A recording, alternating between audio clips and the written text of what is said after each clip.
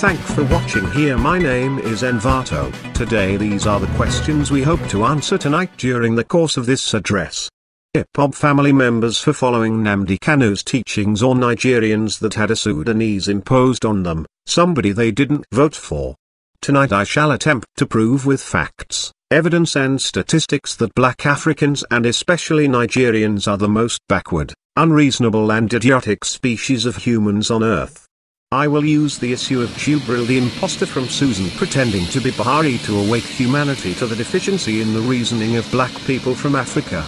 I will also demonstrate that a significant number of black Africans are primitive, backwards and incapable of reasoning. I want to prove that Europeans are not the problem of Africa, that Africans through their poor sense of reasoning, is their own worst enemy. Of course there are a few reasonable ones left, but their number is so insignificant that they hardly make any impact. They are the ones I feel sorry for. I want confirmation this night that we are live and direct to all nooks and crannies of Biafra land on our FM, satellite, Radio Biafra app, Time Nap, RadioBiafra.co, IPOB.org and other platforms. He's taking it too personal. Then my second point is this. When our president was taken out of this country, we have expected that we will be told as Nigerians, as our president, we will be told that this is what is wrong with our president. Exactly. And I don't know, Uncle Wu said if you have seen where his wife said she doesn't understand the man living with her. Another thing is this: when this man came back, they told us that rodents were in his office, so he couldn't enter. Every human being on the face of the earth has his double. I want to believe very well that we have a double in this country, that the double is in Aso Rock. That is my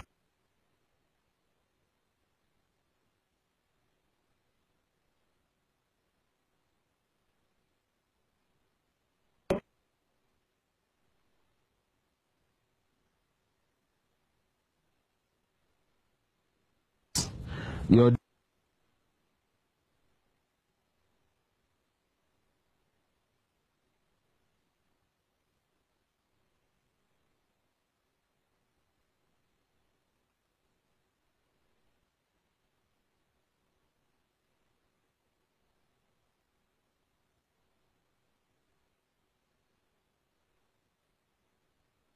ends, that is where my own starts.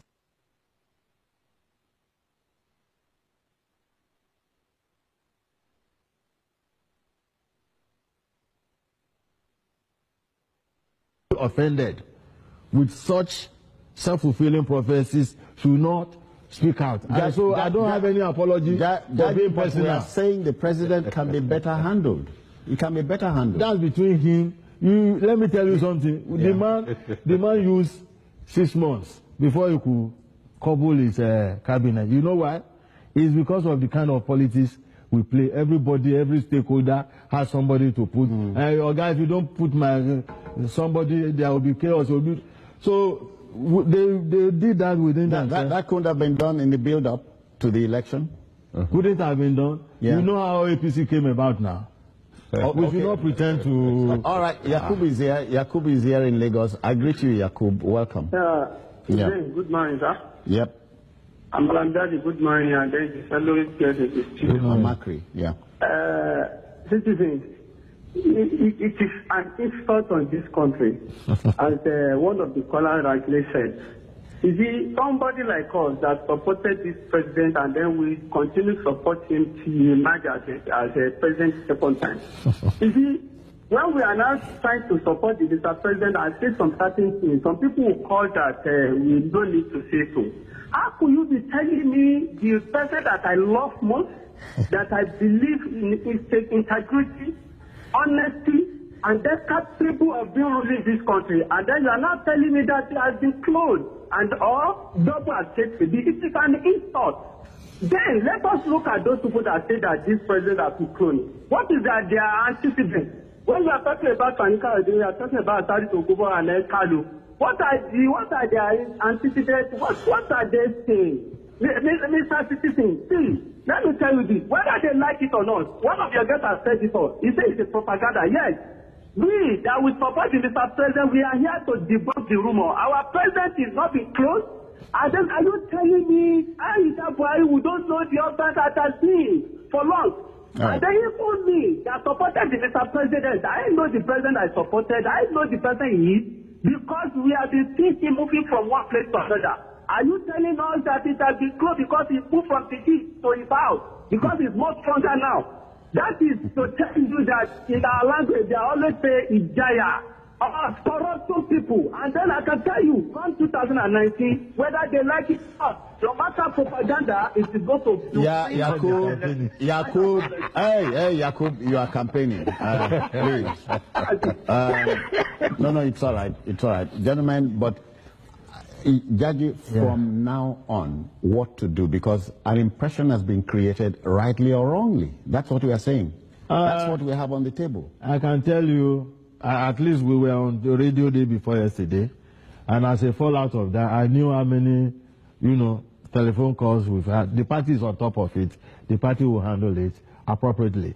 But nobody should think, like Yakub Radley put it, the antecedent of those, was it not the same Fani Kayode that told Nigerians that Kanu had been taken to a frigate off the coast of Nigeria? It was the same Fani Kayode now told us that the man has been sighted in Jerusalem. And you see, one of the former American presidents, he said, you tell lie once, you tell it twice, second time, third time. When you continue, you yourself, a time will come that you will not believe yourself. That is what is really happening now. Somebody like Fani Kayode should not even come out because of what happened. He is now having intelligence deficiency. Okay. But you don't use the platform. Deficiency. No. You don't use this platform. Yes.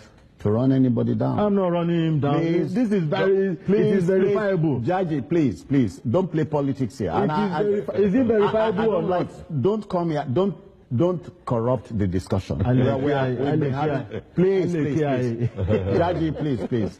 Okay. Dennis, but this is principally Nigerian. Yes. Or I don't know if it's an African thing. This is the substance, this is the shadow. Yeah. And you are chasing the shadow. Yeah. We are saying that we have a trouble on our hands. What creates the shadow? You must, all the things must always be there. Yeah, let's look at it. When there is propaganda, there are three major ways of countering a propaganda. First is to keep quiet. Don't do anything about it. The second one is to take the details of that propaganda and tear them down one by one. And then, of course, the third one is where you mix both of them, either both first and second. First and second. We call it Adalu. Now, you see, the situation here, just like, we like to go back to history. People don't read history. That's why they keep on thinking that these things are new. They are not. Do we read? We don't. So anyway, in history, remember, I go back to Boris Yeltsin again. When Boris Yeltsin was accused that there is a double, this one was not even by the public.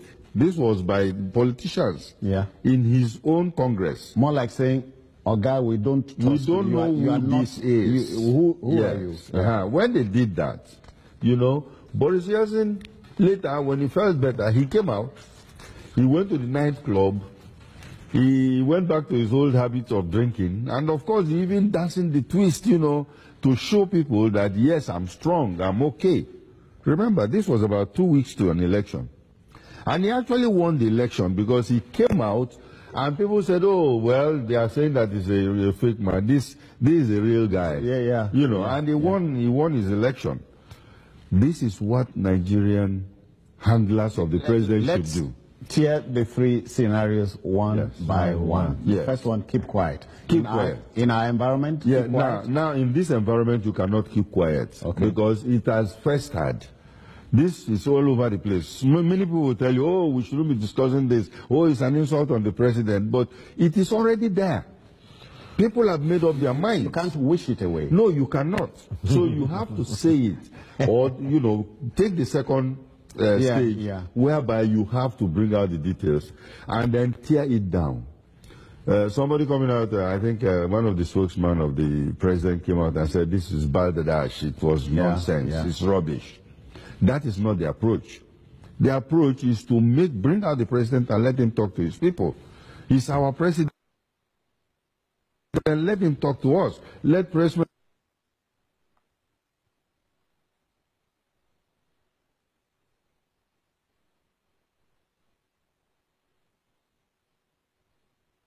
and write about it.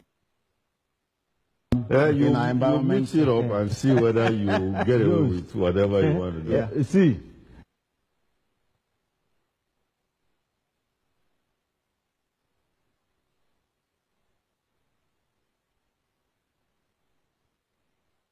Bright, welcome. You are here now.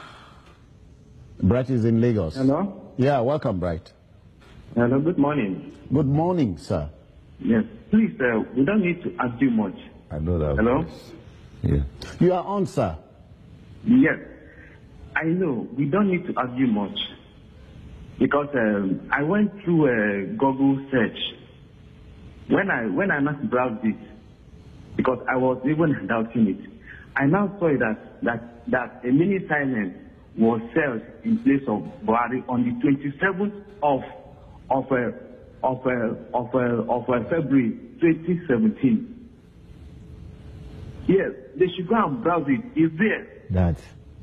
No, you say it. Oga, say it one more time. Let's hear you very well. That a mini silence was held in place of Buhari. That he was dead. Where was this? African Union meeting. Oh. Yes. So sometimes, I don't know you personally, but I'm listening to the quality of your logic. You think? All right. You think the press would have missed that? Yes. All right. Come on. You see? But you see, this is what I'm telling you. This has festered. It's all over the place. So we need... Meanwhile, the gentleman who just spoke was harboring that somewhere, waiting for a time like this. He actually went and Googled. That is what I refer to as self-fulfilling prophecy. So he has realized... He didn't write it there. He Googled. Right? And Google is our new Ifa. Ifa too can go wrong. He has realized his catharsis. So, but our job is to... Look, you see, debrief them. We've experienced it in this country. Oh boy! I read it about a few days ago when somebody, a communication scholar, was questioning the propriety of those who interview Alhaji Lai Mohammed, and Alhaji Lai Mohammed said, "This thing I'm going to tell you is off the record, but because we are in Nigeria and we don't have the time for the off-record became recorded. Everything came out, and nobody wanted to know whether the man said it's off-record. We latch on it. Yeah. Now the same president was joking with somebody that I don't even my birthday. It was something private. The Nigerian press blew it open. Now you want the same president to be coming out. He was in Paris. Everybody saw him. If you want to see more of it, Google that same meeting. When it comes to Nigeria, if it is very, very necessary for him to attend to a function, he will do it. But because anybody can make an allegation, and because of that, you now prop up the president to address this. I'm here. That is, we are trivializing that office because of what? Because of votes. Those who will do the voting in Nigeria, they are not on the internet. They are not on, what do you call it? Judge, there are no ballot boxes on the internet. No ballot boxes at all. So these are just academic talk. Those who are going to do the voting are those truck pushers. And most of them are in the north. And they are for say Buhari. So what are we talking about? Come on. Dennis, we must begin to take it home. How do you do that? Well, I from think, the top. Yes, I still believe strongly that we are dealing with a conspiracy theory, and there is a propaganda, serious one, a well-rooted propaganda, in effect, going on in action now. And the handlers of the president should come out and use different means. We are going into the elections. Think of this. If there is a debate now, and they said the president should come out and face, younger guys like Shawore or Mogalu and all those other presidential candidates, and he says that he's not coming because he's not feeling well, what do you think people will start thinking? They will say, oh yeah, maybe it's the double, he doesn't know what to tell us. All right? So this is the thing they could do. They should handle him properly, bring him out to the public so that the public can have better interactions with him. The vice president was in a market the other day. Not too late. Yes. Not too late. Not too late. They should do it now. Not too late. Yes. Judge, how do you close? I'm very glad I'm speaking. I'm closing it up. What we are witnessing now are distractions. Deliberately being pushed to the public so that the real thing that affects the common man will not be attended to. Like last Wednesday, the Senate did something very, very fundamentally wrong and antithesis to the interests of an average Nigerian. The president gave them a supplementary budget. And the president now said, those insertions you have made for your constituency project, can we take out of it? They didn't. They now visited all the ministry, removing money from here and there, and 25 billion was removed from Fashola's budget. And now, Kabiru Gaya was here about a week ago telling us that you are campaigning. No, I'm explaining. Jaji, please. I'm explaining. There's order in politics. We were talking about what is disorderliness about this? So don't take us there. We are on the rail. Yes. And I want to thank you for coming. They should not confuse Nigerians. I want to thank you very kindly for coming. Thank you. Malam Moyasuri Jaji has been here. We thank you very kindly. Mr. Dennis Amakri, we thank you for your time. Thank you very much. Thank you, sir. Well, to the Nigerian, the point must be made here and now. Many countries are not made weak by external threats, but by internal weaknesses. I guess we can do something about that. There's another program tomorrow morning. Join us bright and early. Bye-bye now. Okay.